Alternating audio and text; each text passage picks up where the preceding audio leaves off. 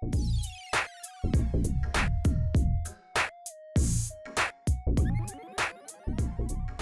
there friends, it is me, HLModTech, and I'm back with the second lesson for our Whitebox Learning Gliders 2.0 project. So my friends, let's get cracking. So the first step is to get to Whitebox Learning. You can use one of the links I gave you, or you can type Whitebox Learning student login. Remember, you had to have a little slip that got you signed in. We linked them to our Google account, and you can that quickly get to the research tab.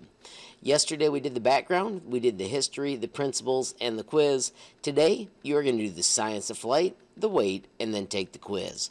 Once again, remember that you're working with a partner and you need to read and learn all of these sections about the forces of flight, stability and control, and then also how weight affects a glider or any other aircraft that we're trying to fly. The system does have the ability to read to you if you click the read text. Make sure you are listening closely though, because you really do need these to learn how to make a quality glider. When you get to the part where it talks about calculating weight, let's build this quick in a spreadsheet.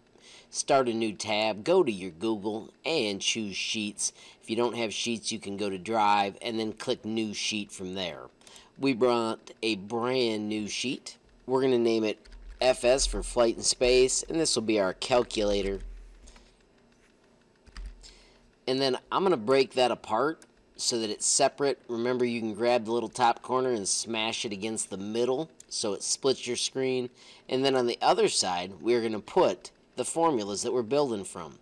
So notice it says write out the equation, volume equals thickness times the width times the length. So I'm just going to quickly write those up here. You can see I typed volume, thickness, width, and length. Alright friends, so let's put in some numbers here. Our plane is 25 by 5 by 15, where the 0.15 is the thickness, the 5 is the width, and then the length is 25 centimeters. To calculate the volume, click on the volume cell and press the equal sign on the keyboard.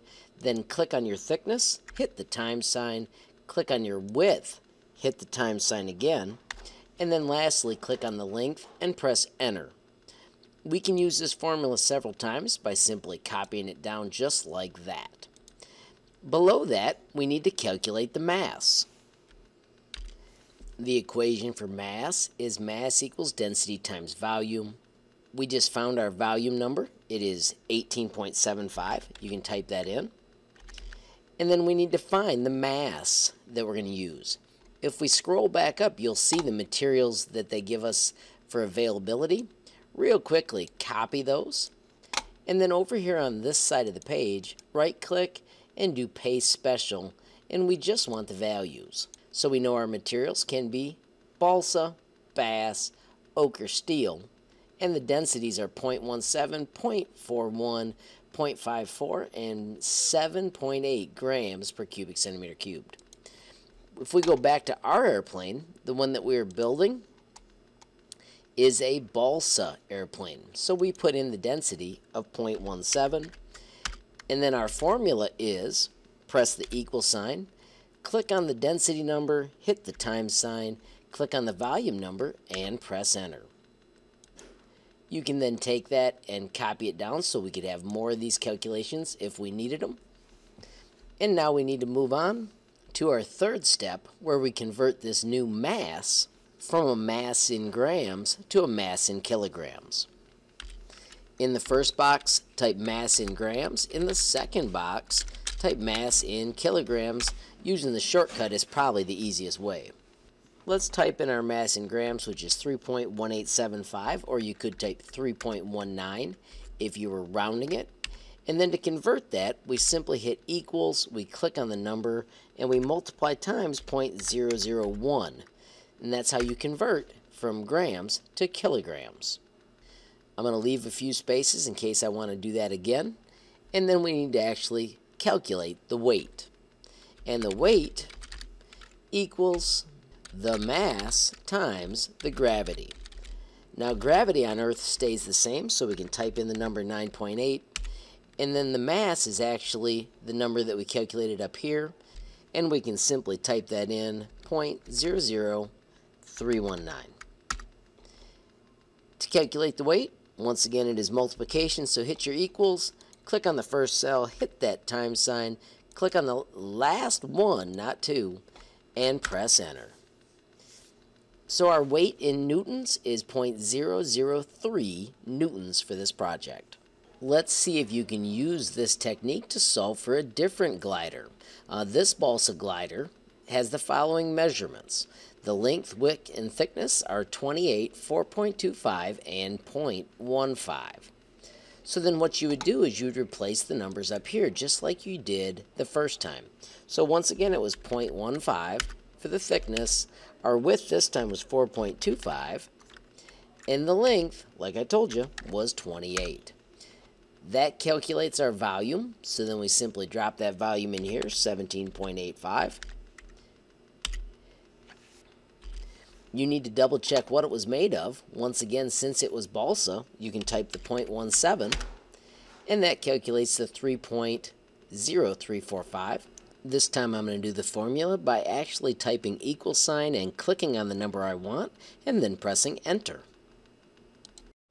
And then remember, the mass in kilograms was just a formula.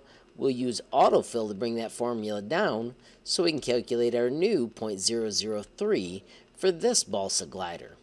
And then lastly, we need to finish with the weight. The gravity stays the same, so we can just pull that formula down so it's always there.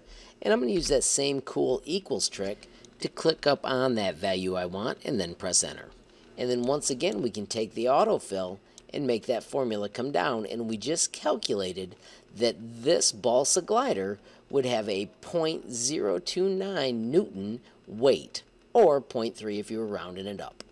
Now that you've practiced this skill, you should be able to determine the weight of any glider you create. You could also, just for fun, make up your own fun numbers and test your partner to see if they've got their skills where they need them. When you've got this all so that you understand it, you may take the quiz on weight, making sure that you're careful to score as high as you can. You can go back and use the information from your notes, and just make sure you let me know when you're finished.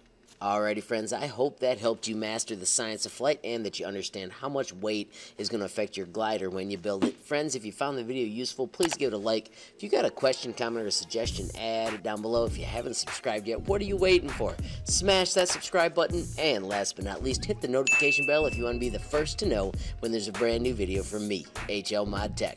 Thanks for watching. Have a great day.